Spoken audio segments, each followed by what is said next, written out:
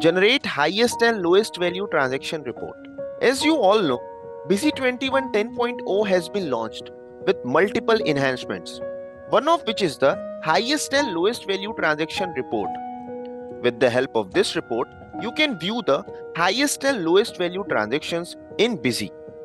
Let's see. For this, we will click on the display, and for reports, click on the account summary, where the highest and lowest value transaction report is available.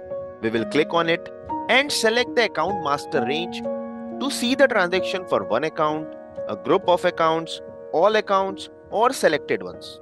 You can select according to your requirements.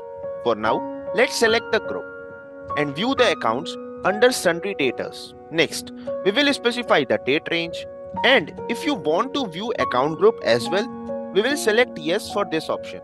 Then we will consider transaction, means we will type D for viewing the highest and lowest amount in debit, C for credit, and B for both, depending on which has the highest and lowest amounts.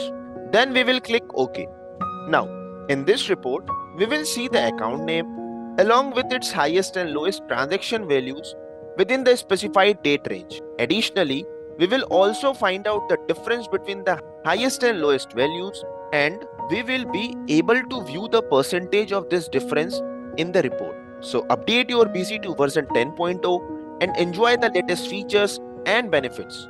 For more videos, please subscribe to our YouTube channel.